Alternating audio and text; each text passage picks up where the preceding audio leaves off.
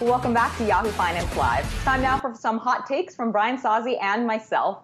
Brian, you're looking at GameStop's latest drawdown in September. Now, this stock, of course, had been a darling of that Wall Street Bets Reddit trade earlier this year, but it looks like some of that enthusiasm may be fading. What's your take on this move?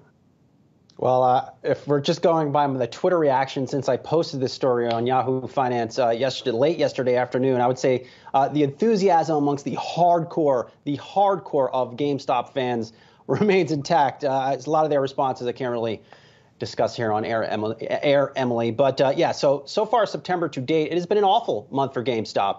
Any way you slice it, I mean, the stock is down about 12.5% month to date, according to our data. The S&P 500 is down slightly, about 2% over that same time span. So GameStop shares are underperforming on a relative basis versus the S&P 500. And a couple things going on here. I will actually mention real quickly, too, the stock is down 46% since hitting a record high on January 27th. A couple things going on here, Emily. First is the action on GameStop appears to be slowing down on Wall Street Bets. And this is more, I get into more on this in my piece now on Yahoo Finance. But really, Redditors are talking less about GameStop on Wall Street Bets for whatever reason. Also, internet mentions of GameStop have crashed since mid-August. Shout out to the fine folks at Swaggy Stocks, which they track social media sentiment on Wall Street Bets. I really enjoy that site.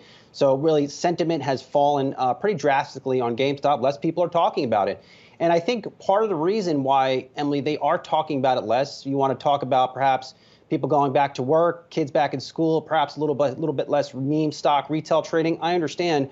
But also, too, let's keep in mind, GameStop just reported earnings a couple weeks ago. They held about a 20-minute earnings call. No real guideline or path forward on what they plan to do. You have the new CEO there, Matt Furlong. You have Ryan Cohen out there in terms of executive chairman. What do you plan to do to justify the valuation your company now trades at?